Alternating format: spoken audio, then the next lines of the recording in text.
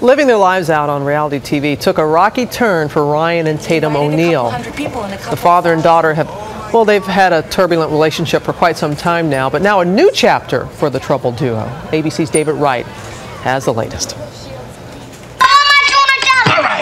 One of Hollywood's favorite father-daughter duos struggled to reconnect after years of being bitterly estranged. Riveting stuff for reality TV. She needed me. We needed you too. For the new Oprah Winfrey Network, a home run. But according to TV Guide, the Hollywood happy ending of Ryan and Tatum was too good to be true. "We only reconciled on the show, not in life," Ryan O'Neal told TV Guide. "In fact, we're further apart now than when we started the show, so thanks, Oprah, for all your help." A spokesman for OWN had no comment.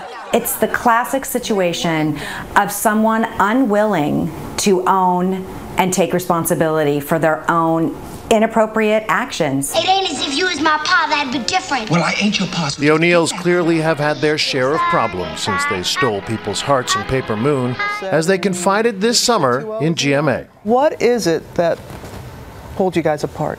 Pride. In one word. I thought I had all the pride. It turned out, no, there's someone with more than me. But Ryan O'Neal's spokesman is now backpedaling on the TV Guide quote.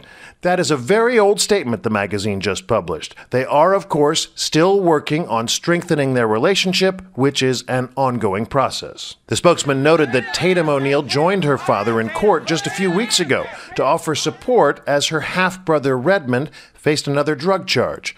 Whatever the truth, life is more complicated than reality TV. Perhaps there's room for a sequel. For Good Morning America, David Wright, ABC News, Hollywood. George, I know you remember when they were here in June, it was tense to say the least. Boy, it was. You could see that distance on the couch, and they were really watching each other so warily. And I remember Howard Stern had said something on his show that morning that had kind of set them off, so we wish him the best.